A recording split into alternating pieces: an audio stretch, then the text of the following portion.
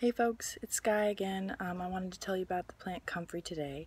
It's something I use a lot to heal people that have problems inside and also maybe broken bones and whatnot.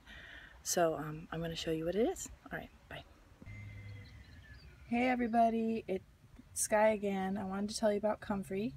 I believe this is a Russian comfrey or symphytum crossed with uplandicum, and it is very medicinal. The leaves have more potassium in them than manure, so you can use it for a compost. It is good for bronchial problems, broken bones, sprains, arthritis, gastric and varicose ulcers, burns, acne. I've actually seen it regenerate, fingertips after somebody cut them off.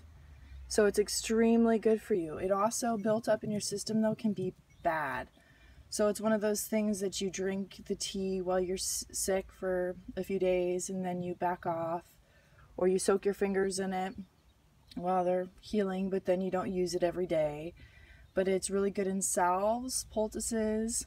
I've known a lot of people with broken ribs that you boil the leaves and wrap them around the broken bones on the outside, and then also drink the tea, and they will fix those. So I think it's very worthwhile to learn more about, and I hope you enjoy my silly nonsense. All right, bye.